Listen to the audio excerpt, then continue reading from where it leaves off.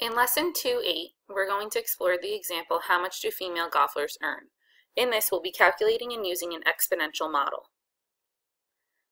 How much do female golfers earn? The problem says a random sample of 14 golfers was selected from 147 players on the Ladies Professional Golf Association. The total amount of money won during each year in dollars and the average number of strokes above 70 for each player in the sample was recorded.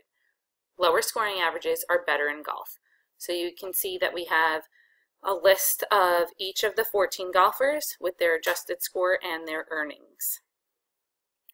In Part A, we're asked to calculate an exponential model for these data using adjusted scoring average as the explanatory variable.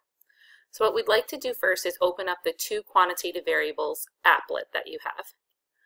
In this applet, what you're going to do is fill in your explanatory variable along with the name, the adjusted scoring average as we were told, the response variable along with the earnings. You're going to type in each of the values in consecutive order and make sure that the earnings pair up with each of those values. So you're doing everything in order. When typing the earnings, make sure you don't use a comma, because if you do, they will think that that's a separate observation. After this, you're going to click on the Begin Analysis. A scatter plot will show up, and what you can also do is then calculate the regression model. Make sure you choose exponential, because that's what we're asked to do here.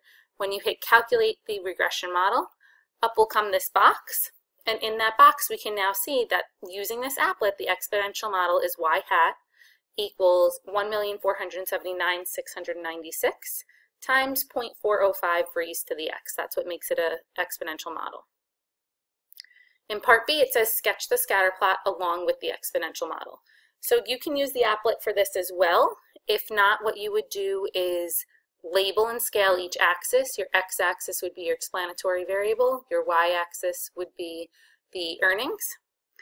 I use the applet to make this. You can as well. You can see that the exponential model came up, and you can see how it fits the data points.